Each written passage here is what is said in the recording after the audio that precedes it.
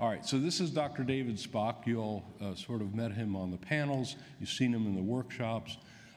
David is one of the best educators I know. He's at the University of Washington. He runs an incredible website on HIV that does basics. He's been doing teleeducation for quite a while and very effectively throughout the Northwest and up into Alaska and other places. And he does a great job of overview of what we do in primary care and in the basics of especially vaccination. So that's what he's going to talk to us about today, that confusing sort of realm sometimes of what the ACIP and other things are recommending, and he's going to set us straight. So David, welcome.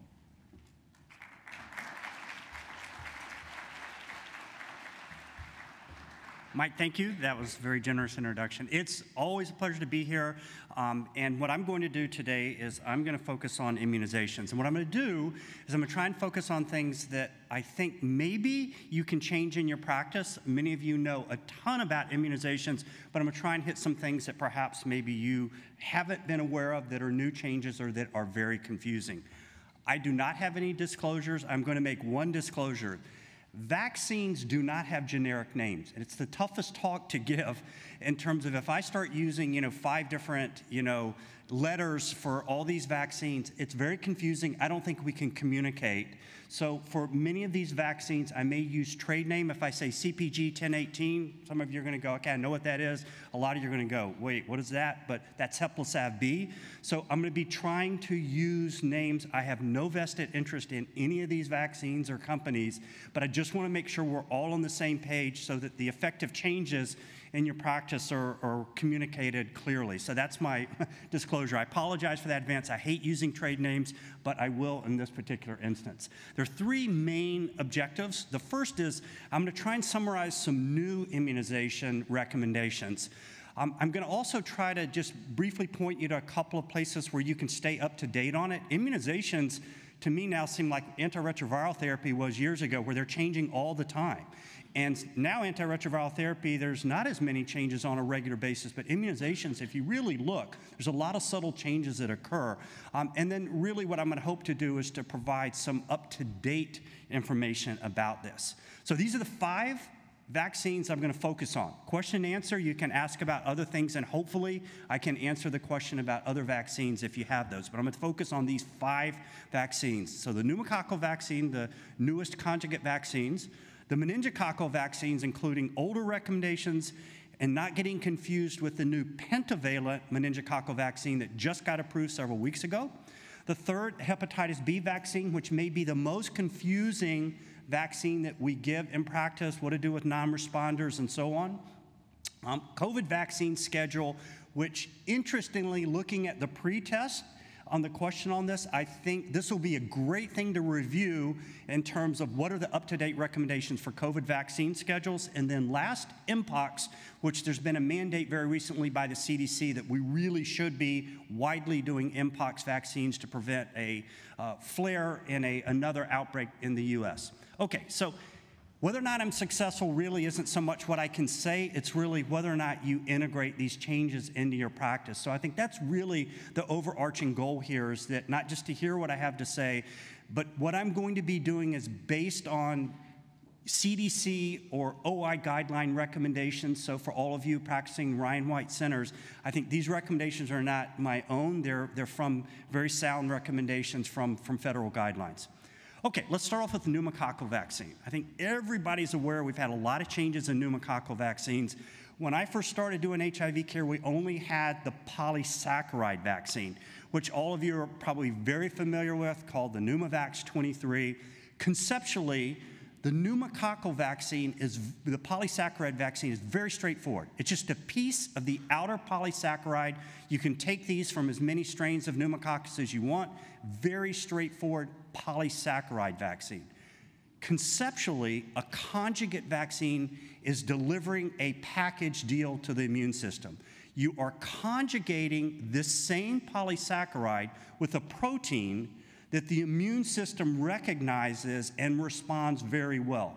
So as opposed to just presenting the polysaccharide, you're presenting this package to the immune system that really gets a lot more attention. The antigen is digested by MHC cells and macrophages much better, so you get a much better immune response, a much longer lasting immune response, and a much more of a T-cell related immune response. So the newest vaccines that I'm going to go over in just a minute are the PCV or conjugate 15 called Vaxneuvance, and the PCV 20 or Prevnar 20. And if you watch TV or open magazines, you've probably been flooded with Prevnar 20 advertisements recently. It's become very, sort of popular vaccine out for advertising. Now, here's the current recommendation that we all should be up to date on, and that is much simpler than what we've done before.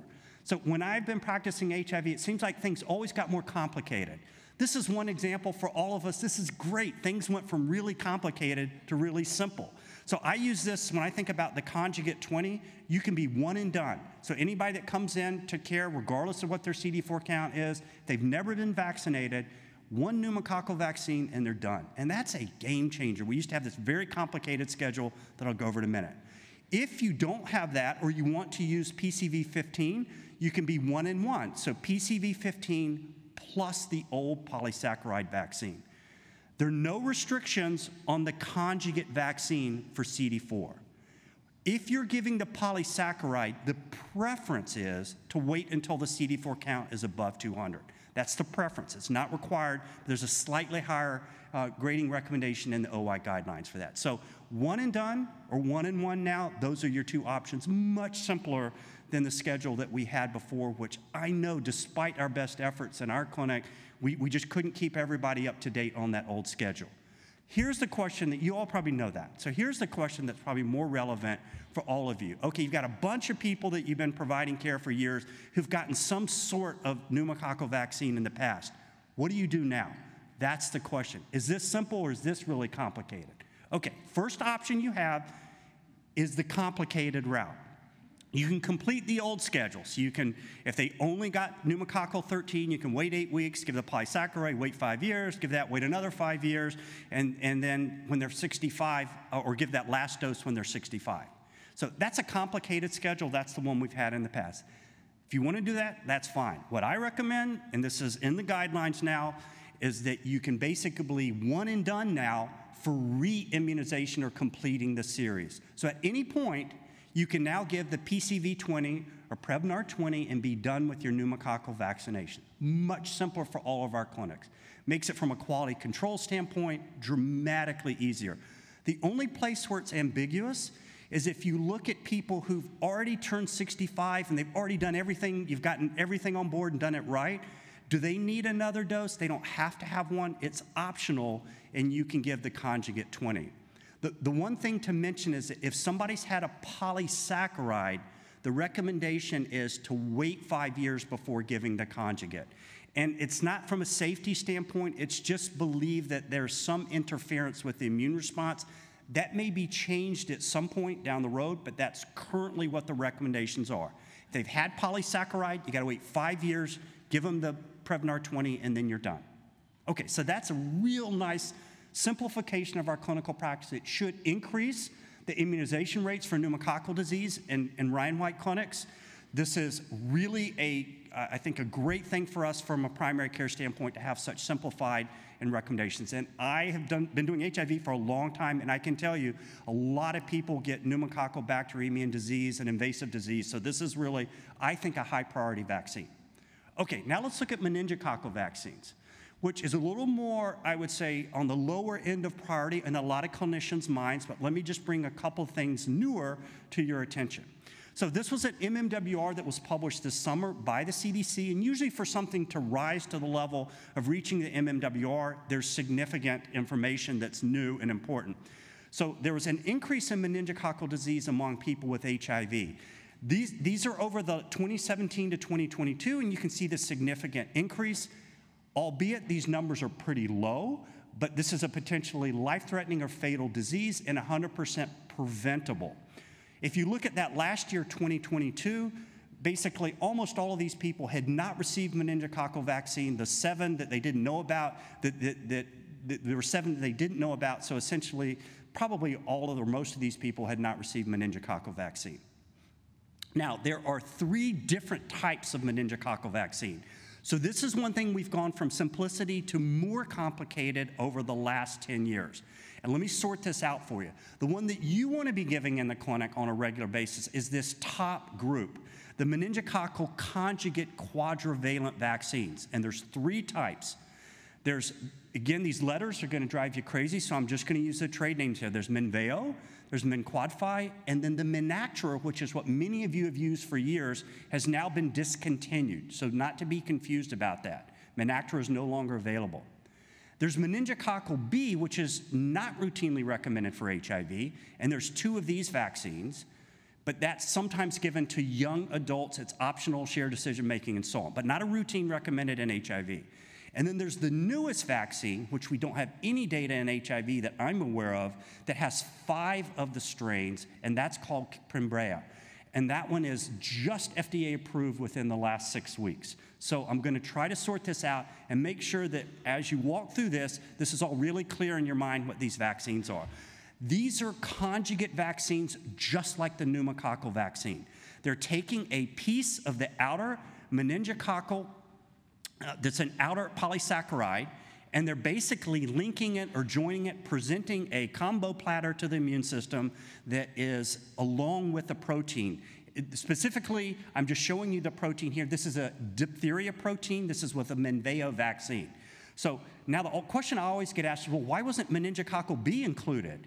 Why didn't we just always have a pentavalent? Well, meningococcal B, that polysaccharide doesn't generate good immunity.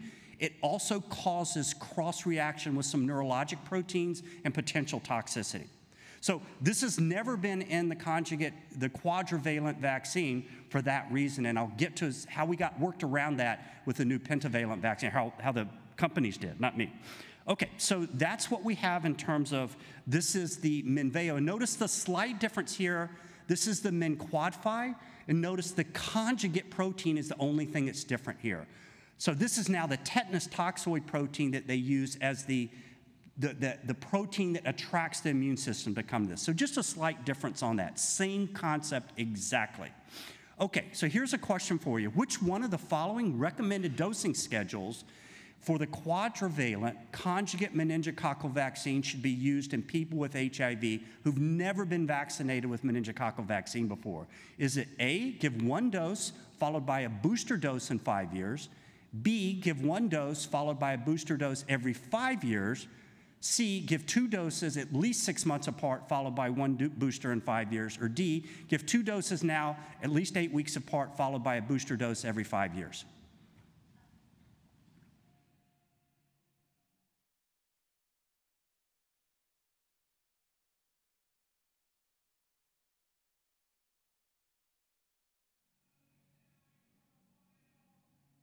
Okay, that's good. You can show it. I think we got, yep. Thanks for responding. A lot of people responded quickly. Okay, I should advance it. Thank you. Okay, this is what we've got. Okay, great. So we've got a little bit of a teaching point. Oh, no, this is it. Okay, great. So give them 2 doses, 8 weeks apart, followed by booster dose every 5 years. That's perfect. And that's something to remember later when you're thinking about doing your post-test, so that's great that people have this. Now, this is the recommended dosing schedule, which I think most people are very familiar with. So you've got to do the primary vaccination series, and then the recommendation is every 5 years following that. And that's been consistent with years. That's the meningococcal quadrivalent vaccine.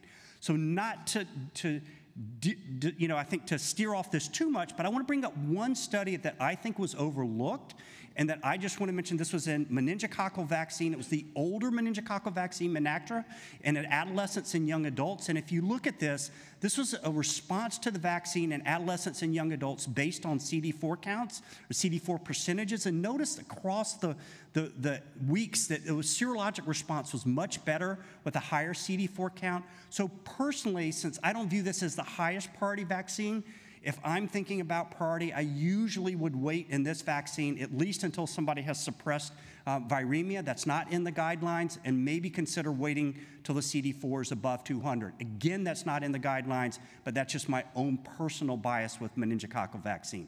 The last thing to mention, just to not be make this too confusing, but to make sure everybody's familiar with this, is the newest vaccine, which you may get flooded with marketing at some point, is a pentavalent. They get around the meningococcal B. Instead of using the polysaccharide, they use a protein from the surface of the meningococcal B strain, and they now have this pentavalent vaccine, which has not been studied in HIV. It is not recommended at this point in HIV, is not in any guidelines. So do not suddenly just think you should be replacing our standard quadrivalents with this new pentavalent. I don't see any reason to do that from my standpoint on a routine basis for revaccination.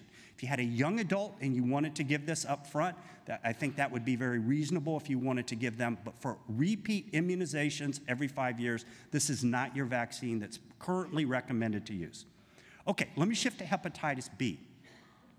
So hepatitis B, to understand the vaccines, you need to understand the structure of hepatitis B. And basically, we're really, with these vaccines, are taking a piece of the surface of the virus, the surface antigen, and putting that in vaccines. There are three major surface antigen proteins: pre-S1, pre-S2, and the S protein. That's relevant when I describe the different vaccines now.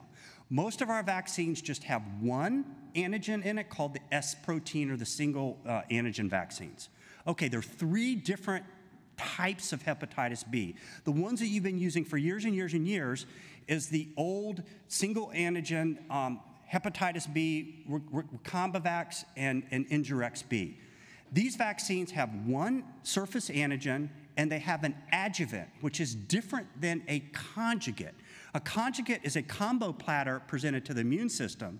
An adjuvant is an activator that sort of signals the immune system broadly, hey, there's something going on that you should go take a look at, and it activates locally for the immune system to react in a regional fashion, but it is not presenting the antigen and the adjuvant together as a package deal. So a little bit different concept. So those are the older traditional vaccines. Then there's the newer HEPLISAV-B, which has a fascinating adjuvant called the CpG 1018. This adjuvant actually binds to the surface of cells. It's a little strip of DNA, and it activates toll-like receptors, which basically just generally activates and turns on the immune system. The newest of these vaccines is, to not be confused, is something called PreHevbrio, which actually has all three of the hepatitis surface antigens in it. So it's called the triple antigen vaccine, and it is not currently being recommended for HIV. It is not in any guidelines. So just the key thing is not to get confused with the PreHevbrio and HEPLISAV-B. One is an adjuvant that makes it really strong. The other is the triple strains that supposedly give you a little bit broader immunity. So different conceptual approach to the vaccinations. Okay, so here's a question. For initial immunization with HIV, which one of the following Hep B vaccine schedules has the highest, most preferred rating in the guidelines? A, 3 doses of standard dose Endurex B, 2 doses of standard dose HEPLISAV-B, or 4 doses of double dose Recombavax B vaccine?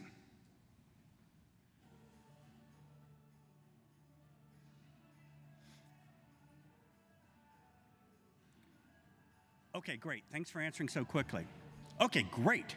So this is great. So 2 doses of the standard dose HEPLISAV vaccine is now in the guidelines as a new recommendation. So let me just run through this very briefly. Here's currently the 3 A2 recommendations for providing hepatitis B vaccine. You can either give the double dose of Endurex B, double dose of Recombavax, or standard dose of HEPLISAV-B. HEPLISAV-B is only 2 doses a month apart. All of those are now considered acceptable in the guidelines. This was just updated in September. Okay, the one point I want to make, which I think is actually was not caught in the guidelines, is Twinrix is also listed in the guidelines as an A2 recommendation. If you carefully look at this, Twinrix has only 20 micrograms of the hepatitis B surface antigen Endurex B in it. So if you give Twinrix, you are not giving double dose Endurex B. So you can't have it kind of both ways in this setting. So I personally do not think Twinrix, if you are following the other part of these guidelines, should be considered a A2 recommendation. So I personally would not do that. And again, I think this is just inadvertent, that this slight dosing issue with Twinrix. Okay, now, why is the question is, why is this moved up to a very high level in the guidelines? So here's the study that I think all of you should be aware of, and probably most of you are, called the Beehive study. And I'm going to focus on what's been published in the Beehive study. The second arm, the first arm, which is in non-responders, probably be finished in June of 2024. So these were people with HIV who had a CD4 count of at least 100, well-controlled virus, and they had to, in the A arm, they were non-responders, but we're just going to focus on the naive treatment. So people who've never been vaccinated for hepatitis B. What did we see from the HEPLISAV-B? Some people criticized this and said, well, wait, why did they do a 3-dose series and we only need 2 doses? Well, I will really, I think, argue that we get all the information from this up to week or at week 24, even before that 3rd dose is given. So I think even though the study was designed this way, I think we get all the information we need. Here's the serologic responses, which I think are the best we've ever seen in any kind of vaccine study with hepatitis B. So if you look at week 24, essentially when they came in to get their 3rd dose, 99%, 98% of people had a serologic response, seroprotective response greater than 10. You know, if they got that 3rd dose, then their antibody titers are sky high. This is the best vaccine response that I have ever seen from any studies, and I think from my mind it convinced me that this is now my preferred vaccine to give to people for HIV who need hepatitis B immunization. And this is a specific study, again, for people with HIV. So what do you do if a person with HIV does not respond to the Recombavax or Endurex-B? Sort of historically, we don't have enough data with non-responses to HEPLISAV-B, and there's probably not going to be a lot of them. Okay, so what do you do if they don't respond? You can do the same thing over again, which is give a double dose of Endurex-B or Recombavax, 3 doses. This is what's in the guidelines. Or you could turn to HEPLISAV-B in this point. In our clinic, what I've usually been recommending is if somebody doesn't respond, I have not seen a lot of success with doing the same thing over again, unless maybe they had a really low CD4 count when you started. So personally, what I've been doing in these non-responders is to go ahead and give them HEPLISAV-B as the non-responders. Okay, here's what's going to hopefully be, again, available in June 24, and that's really good data that we should get from the Beehive study for the non-responders, but that has not been finished and is not out yet. Okay, now let me go over a little bit with the COVID vaccine schedule, and this is something that I think really important. We're all inundated, sick of COVID, but you know, the reality is we still got to provide this vaccine to people who are interested and who are willing to take it, and so it's important that I think we do it right. And so I want to just go over briefly what the nuts and bolts of this are in terms of how to administer it. What we have now are 3 options in the US. We have on the left the Moderna Spikevax. These are all XBB 1.5 variants. That's what's in all 3 of these. So this is an mRNA vaccine, as everybody knows. We have the Pfizer Community, which is also an mRNA vaccine. And then the newest one is the Novavax, which is important to know about. If you have people that come in your clinic who have not bought into the mRNA and they're worried about it, Bill Gates putting it into their, whatever, and they're really worried about the technology, then this is a protein adjuvant traditional vaccine. So it is a really nice option to know that you can provide to people who really don't want to get an mRNA vaccine. Okay, so what do we do? Well, the first thing to sort out is your patient in the group of moderately or severely immunocompromised? Yes or no? So the question is for HIV, how do we figure that out? And that's the first thing, and then the second thing you need to figure out is, have they previously been vaccinated? And you really need to think about those 2 things before you decide how many doses, what doses you're going to give, and how far apart. So bottom line is moderately or severely immunosuppressed, and have they been vaccinated before? Here's the key take-home point for everybody in the room for HIV. People who fall into the moderate or severely immunocompromised conditions are people with advanced HIV. So that can be any of the following: mostly CD4 count less than 200, an AIDS-defining illness where they haven't had reconstitution yet, or clinical manifestations of symptomatic HIV. Also, somebody who has untreated. That's very important, because if you have somebody newly diagnosed who comes in who wants to get a COVID vaccine, they fall, even if their CD4 count's 400, they fall into the untreated at that point. Okay, so that's the key thing for HIV in terms of the moderately and severely immune compromised.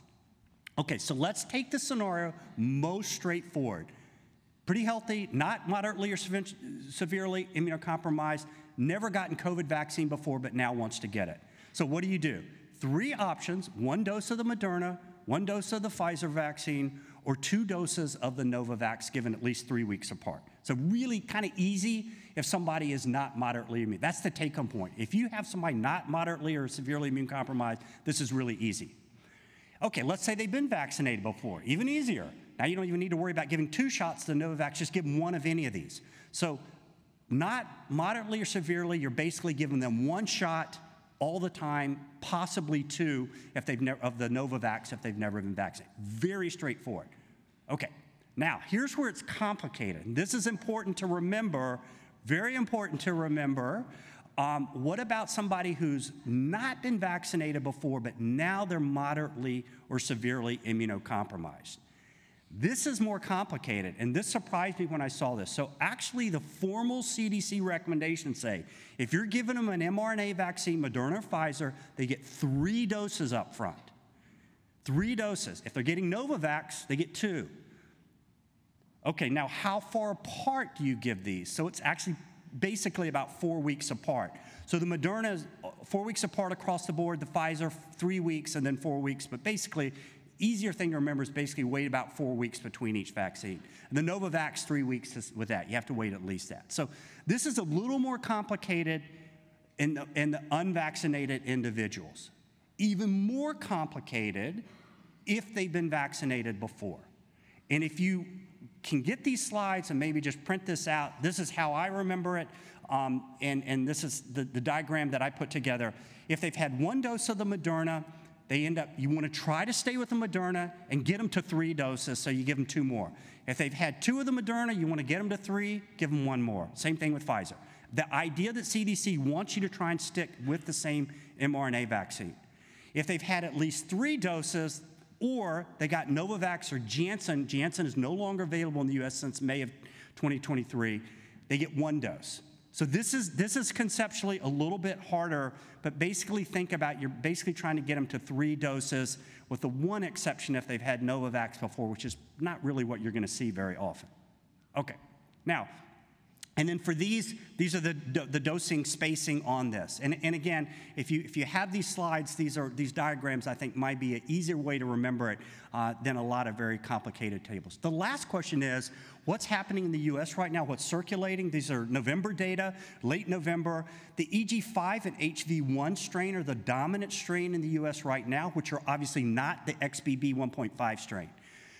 David Ho, who is a pioneer in the field of HIV, his group at Aaron Diamond in Columbia just last week published, or online, put together some information that indicates correlates of immune responses to these strains are very good. So it looks like the current vaccine, the XBB 1.5 vaccine, should provide very good responses to these vaccines, according to this not yet published but online data from David Ho's group. It's a very good group at Aaron Diamond. Okay, let me wrap up with Mpox. So the CDC has now really put out a formal advisory about a month ago saying we really need to routinely be giving Mpox to the people that need it. So who needs Mpox? You know, this is the formal criteria, but we all know from our clinics that people with HIV in general, a lot of people in our clinics are going to be good candidates for Mpox vaccine. So new diagnosis of at least an STI, 1 or more sex partners, and so on. These are all, I think, very self-evident. We know who these individuals are that really are at risk to acquire Mpox. So there's 2 different Mpox vaccines. There's the Jynneos, and then there's the ACAM 2000. I just want to make sure there's no confusion about that. The Jynneos is safe for people with HIV. It is a live vaccine, but it's attenuated, non-replicating. The ACAM 2000 is a replicating virus that is not safe to give to people with HIV. It is formally contraindicated. So what's the vaccine schedule with Mpox? It's to wait basically 4 weeks after the first dose and give the second one. Now, the question sometimes comes up, what if you have a vaccine shortage, what can you do?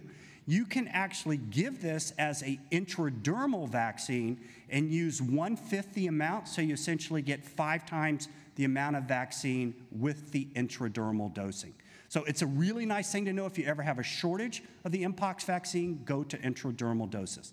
So the last couple slides, and just I want to have this one last question. A 27-year-old receives this dose of JYNNEOS vaccine, returns to the clinic exactly 3 weeks later to get his second dose. What should you do?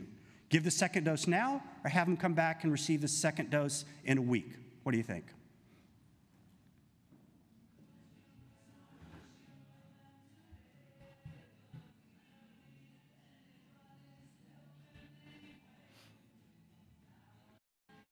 Okay.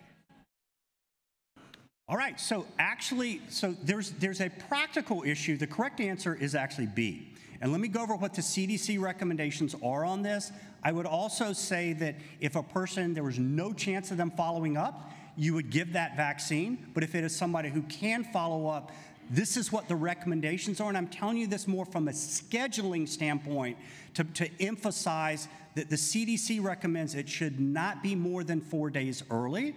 But I also want to put this in the caveat that we all know it's all about getting what you can at the time a person engages in care.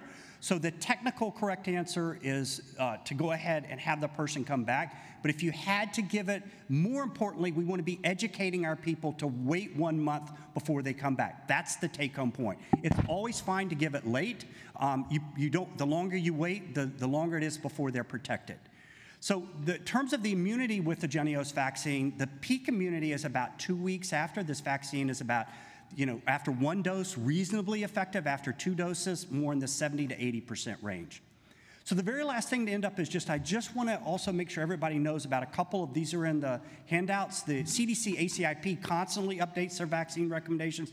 Now in the OI guidelines, they have a vaccine section, which is great, and it's really, they're doing a great job of keeping that up to date. And the last thing is on our curriculum site, we really try to keep up with all of these recommendations and keep them up to date. So with that, I'll stop and take some questions and answers. Thank you very much.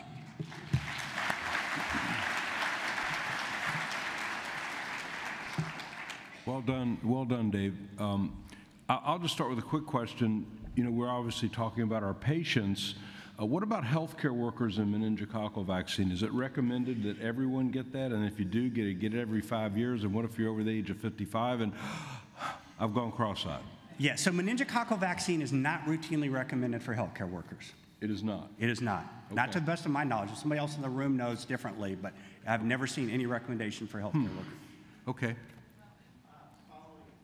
Following along those lines, I've always struggled with meningococcal vaccine in older patients, and we have a lot of older patients that present, and there's the caveat of not approved after 55, and if you're a health risk, or if you're a high risk like a lab worker, you should.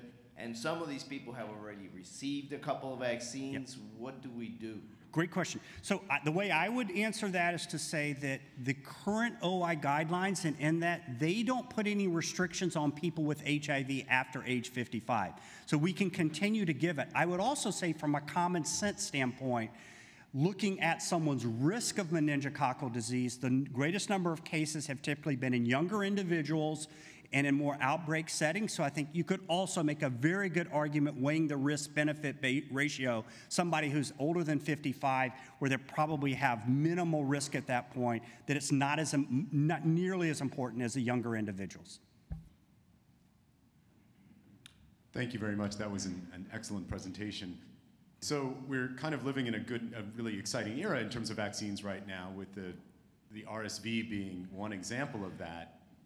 There are currently no recommendations for giving the RSV vaccine to anybody under 60, and I'm just wondering if you know if any studies are underway looking at people that have needs for it, people with pulmonary disease, immunocompromised, under the age of 60. Yes, great, thank you. So right now, as for everybody to know, there are 2 RSV vaccines that have been recommended. One is from GSK, one is from Pfizer. They are slightly different.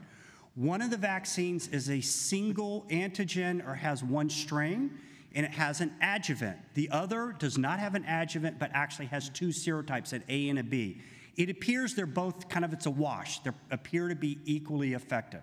Right now, for adults who are not pregnant, the recommendation is for people 60 and older. I am sure there are studies ongoing, but I am not aware of any that are imminently going to be published, and I'm not aware of any. I will say, however, this vaccine, the Pfizer vaccine, has been looked at in pregnancy and is recommended It's a little bit of a confusing recommendation, but it's recommended for women who are, I think it's week 30, or pregnant people, 32 to 36 weeks during their pregnancy, if their child is going to essentially be in that 6-month window of age during RSV season.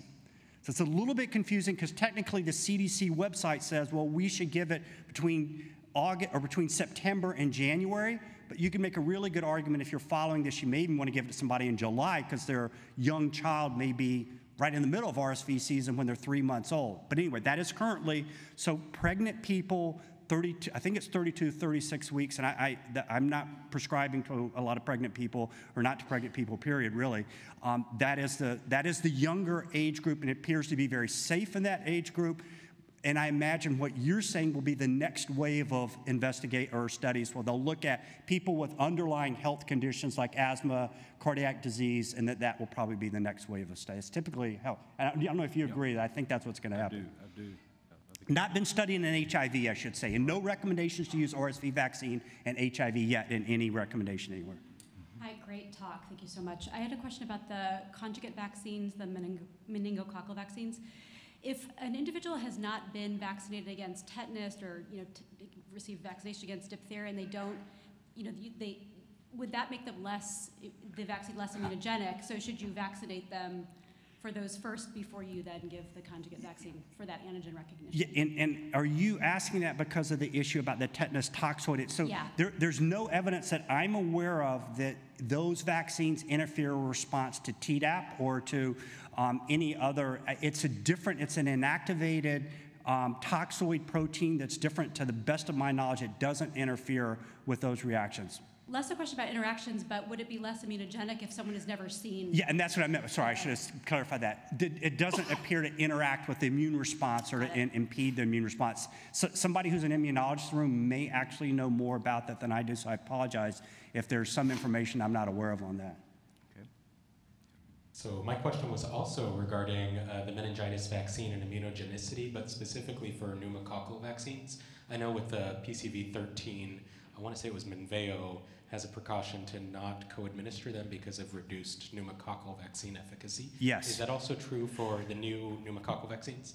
I don't know the answer to that. I can try. I don't know if anybody in the room knows. I know that that was the case, and I have not seen that anywhere that restrictions for it. But I can double check, and if there's a way that we can post that. If anybody in the room knows the answer, has seen that, I have not seen that in anywhere, in any guidelines anywhere, like previously when they made that specific point.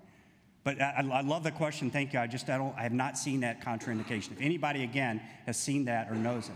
You're saying? It was with Menactra, and there's nothing, to my knowledge, with Menveo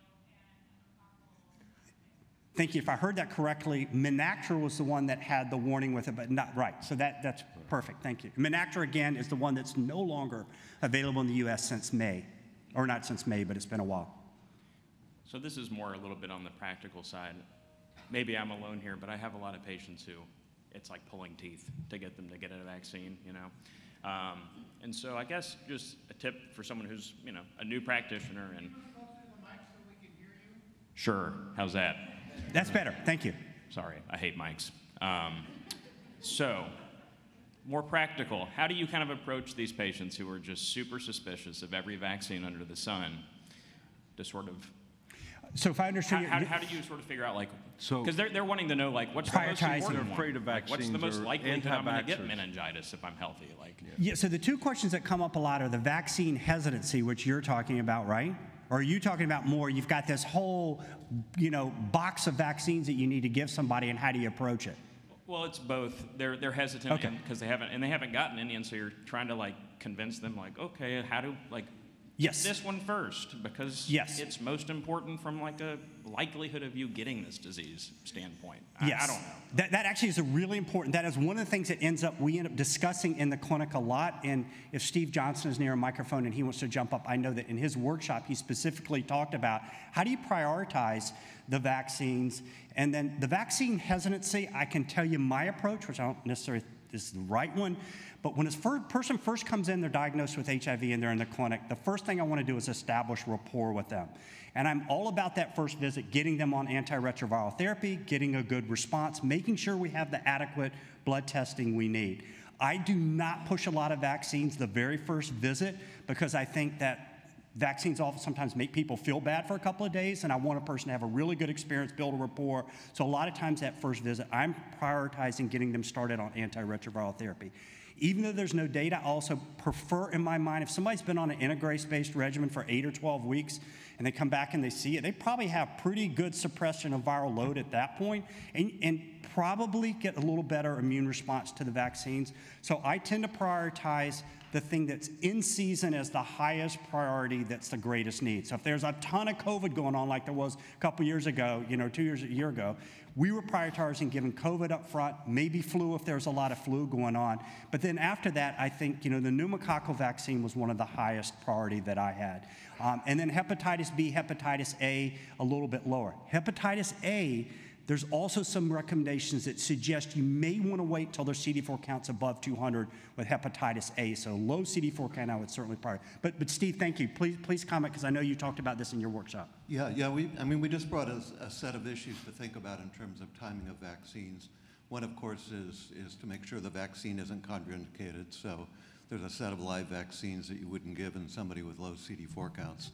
I think the seasonality is very important for flu, for RSV, probably for pneumococcal vaccines. So if you're immunizing this fall, probably targeting the COVID vaccine is important. I also think you think about what diseases are common.